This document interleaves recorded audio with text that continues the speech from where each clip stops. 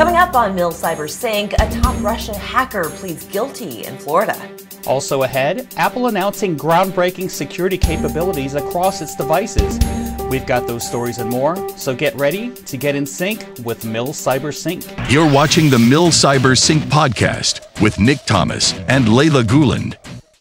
Hello and welcome to the MilCyberSync Podcast, reporting on the latest events happening in cyber news. I'm Layla Guland with your host, Nick Thomas. Great to see you again. Good to see you again, Layla. Let's get started. All right. Well, just a reminder, if you're listening to us on your favorite podcast app, make sure you like and subscribe. And if you're watching us on our YouTube channel, click on that notification bell for our latest posts. Well, the first ever group of encryption tools that could potentially withstand the attack of a quantum computer have been selected. The U.S. Department of Commerce's National Institute of Standards and Technology, or NIST, have homed in on 4 algorithms that will now reportedly become part of their post-quantum cryptographic standard, which should be finalized in about 2 years. For general encryption, NIST has selected the Crystal's Kyber algorithm for digital signatures. And for that, NIST has selected 3 algorithms, Crystal's Dilithium, Falcon, and Sphinx Plus. For more algorithms could be included in the standard and developed a robust variety of defense tools. The finalists from that round will be announced at a future date. Nick? NATO has announced plans to develop virtual rapid response capabilities to respond to significant malicious cyber events. The declaration also outlined an agreement between member countries on a voluntary basis and using national assets to build and exercise a virtual rapid response cyber capability. The latest summit has taken on extra significance in light of Russian invasion of Ukraine earlier this year. NATO heads of state and governments participating in the summit also pledged to accelerate the delivery of non-lethal defense equipment to Ukraine, including boosting the country's cyber resilience. Russia has launched numerous cyber operations against Ukraine since it began the invasion in February. This includes targeting Ukraine's national telecommunications provider in April, causing significant internet outages across the region. Layla? Well, Russia is continuing to wedge a divide between Ukraine and the West through disinformation and influence campaigns. These efforts are being conducted by state-controlled media, known covert intelligence outlets, and known propaganda and disinformation amplifiers. France, Germany, Poland, and Turkey are the primary targets for these influence operations. But the U.S. and Western voters have been targeted by key Russian influence ops through misinformation about Ukraine being responsible for the cost of living crisis. Fake news efforts are also portraying Ukrainian refugees as negatively impacting their host countries, such as a stabbing in Warsaw by 3 drunk Ukrainian men. Nick? Wow.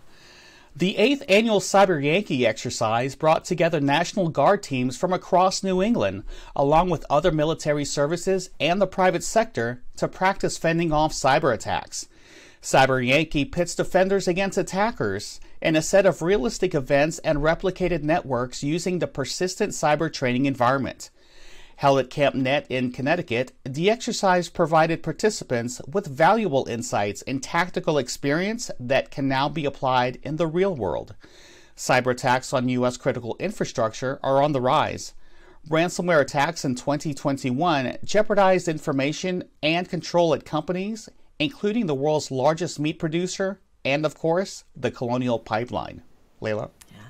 Well, meanwhile, National Guard cyber units spent 2 weeks on Cape Cod for training on how to better prepare for ransomware and hacks. Exercise leaders crafted the gaming scenario to provide more specific and applicable training to Guardsmen on top of a larger scale national cyber exercises for the National Guard. The East Coast states and utility companies have turned to their Guard members to watch for anomalous activity. Major cyber disturbances, particularly ransomware that typically seeks money to release attackers' hold on information and digital systems, are becoming more pervasive, impacting utility services, school systems, and municipalities. The Guard is developing into a critical resource to remediate these problems at the state and local level, acting as an extension of federal cyber teams, which have limited resources to act across the nation. Nick? The leaders of Britain's Military Intelligence Section 5, or MI5, and the FBI are joining forces in a bid to warn business leaders and academics of the seriousness of the espionage threat from China. The head of British intelligence says the Communist Party and the government it controls has been engaged in attempts to steal world-leading expertise, technology, research, and commercial advantage for years, and is getting worse. Officials say Beijing isn't just trying to steal trade secrets and academic research from the West, but also to influence its politics and even use GPS trackers and other technical surveillance against activists in the U.S. speaking out against the Chinese government. Local organizations are urged to reach out to MI5's Center for the Protection of National Infrastructure and the National Cybersecurity Center proactively rather than wait for an incident to occur. Layla? CISA has released a new advisory suggesting North Korean state-sponsored cyber actors are using the Maui ransomware to target healthcare and public health sector organizations in the U.S. CISA, the FBI, and the Department of the Treasury report the threat actors have been engaging in these campaigns since at least May of 2021. From a technical standpoint, CISA says the ransomware appears to be designed for manual execution by a remote actor. It would also use a combination of advanced encryption standard, RSA, and XOR encryption to encrypt target files. CISA also wrote that while the initial access vectors for Maui-related incidents are currently unknown, HPH organizations can take various steps to limit the impact of its cyber attacks. These include installing updates for operating systems, software, and firmware as soon as they are released, securing and monitoring remote desktop protocol and other potentially risky services closely, and implementing user training programs and phishing exercises. Nick. An ex-Canadian government IT worker has forfeited millions of dollars and pleaded guilty to being one of Russia's most prolific hackers. The 34-year-old Quebec was affiliated with the NetWalker ransomware crew, which has attacked companies, municipalities, hospitals, schools, and universities. Police discovered he was in possession of $27 million in Bitcoin at the time of his arrest.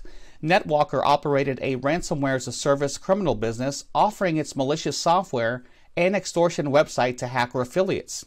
Its developers and affiliates split the ransom, or if the victim refuses to pay, a share of the money made from selling the stolen data.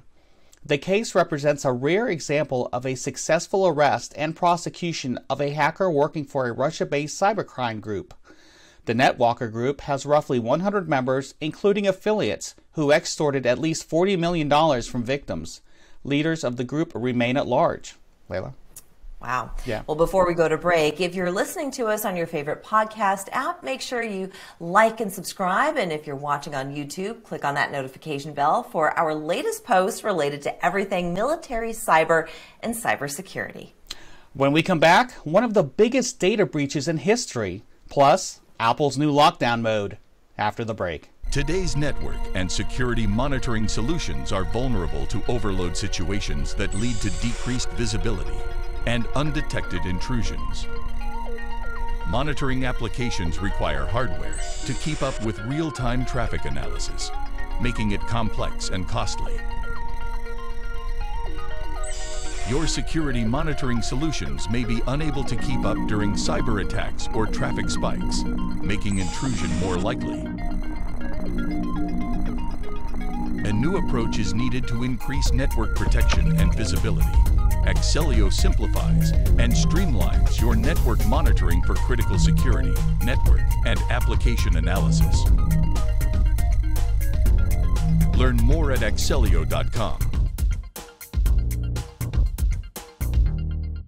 Welcome back.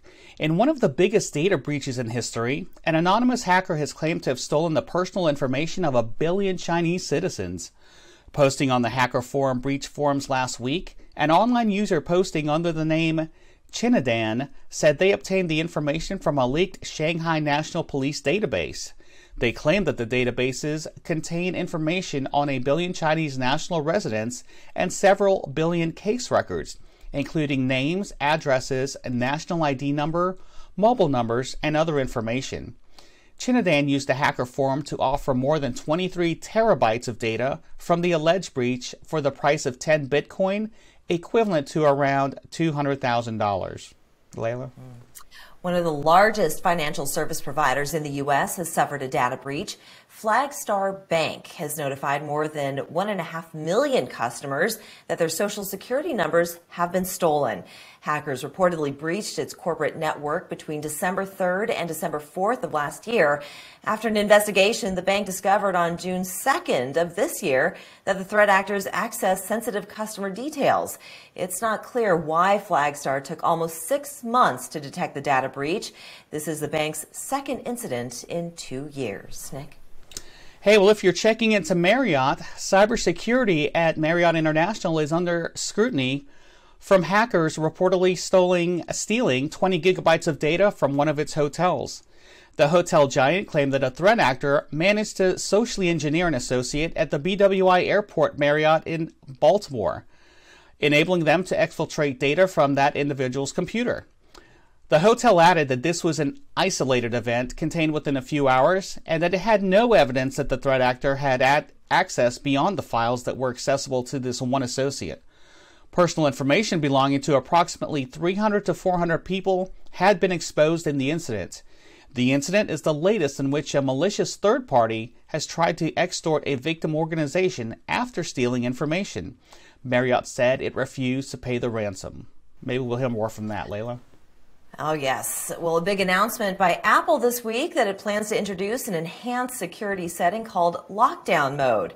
The extreme optional protection feature is designed to counter a surge in threats posed by private companies developing state-sponsored surveillanceware such as Pegasus, Devil's Tongue, Predator, and Hermit. The setting will be available on iOS 16, iPad OS 16, and Mac OS Ventura to safeguard high-risk users against highly targeted cyber attacks. Lockdown mode will harden device defenses and strictly limit certain functionalities in order to reduce the attack surface that potentially could be exploited by spyware. This includes blocking most message attachment types, removing support for shared albums and photos, and preventing incoming FaceTime calls from unknown numbers. The feature will not be switched on by default, but it can be accessed by heading to the settings, privacy, security to lockdown mode. Nick? Hey, thanks, Layla. So that devil's tongue, right? You don't want to get that thing. That thing's a nasty bugger, right? Oh, yes, indeed. Hey, well, sounds nasty. If you're in the car listening and rather be watching us, be sure to check us out on our YouTube channel. You could find us at Military Cyber Professionals Association or MilCyber.org for all our content related to all things military cyber, STEM, and cybersecurity. Be sure to like and subscribe and click on that notification bell for our latest posts. Well, that's going to do it for us. On behalf of Nick and myself, thank you for watching and listening. You're now in sync with MilCyberSync. We'll see you again next week. This has been the MilCyberSync Podcast, brought to you by the Military Cyber Professionals Association. If you're listening to us on your favorite podcast app, make sure to like and subscribe. And if you're watching us on YouTube, click on the notification bell for our latest posts.